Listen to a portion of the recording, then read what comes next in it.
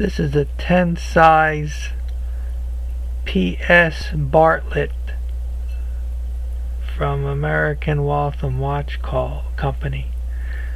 I call it a PS Craplet because when I bought it I thought it had a good balance staff, but I was mistaken.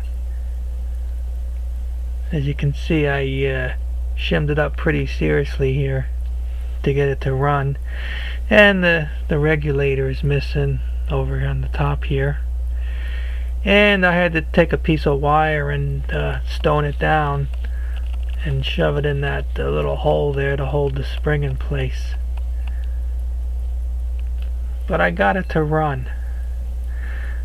I don't think I'm ever gonna find any parts for this thing. Didn't come with a dial or hands or case, so this is probably as far as it goes with this one. I thought I could get it running better, but you know, no balance staff.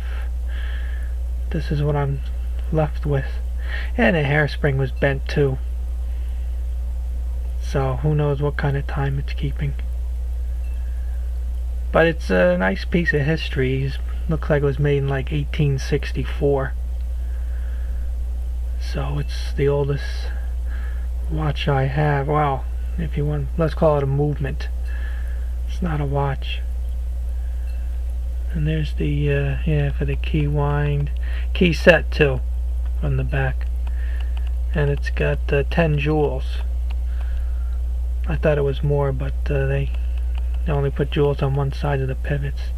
It's a pain in the ass to take apart, and not much of a pain in the ass to put together.